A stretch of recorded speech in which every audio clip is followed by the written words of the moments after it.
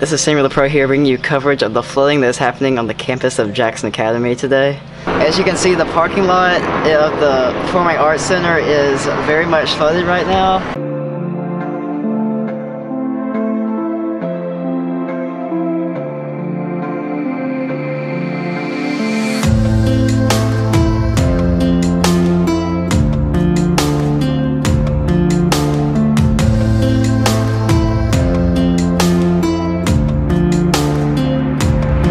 JV basketball championship games had to be moved to MRA on Saturday because of the flooding here happening in the packed parking lot. The softball field, baseball field, and track are fully engulfed in water. The altitude tennis courts are fully engulfed in water, and the middle tennis court is mostly covered in water.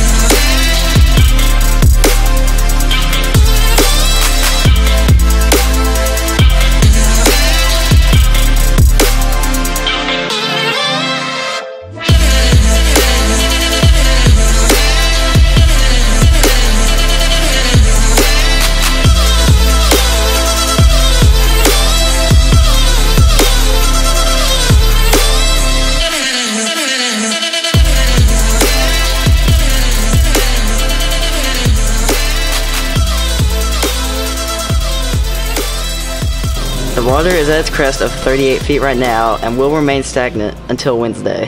And the question still remains, when will the water go back down?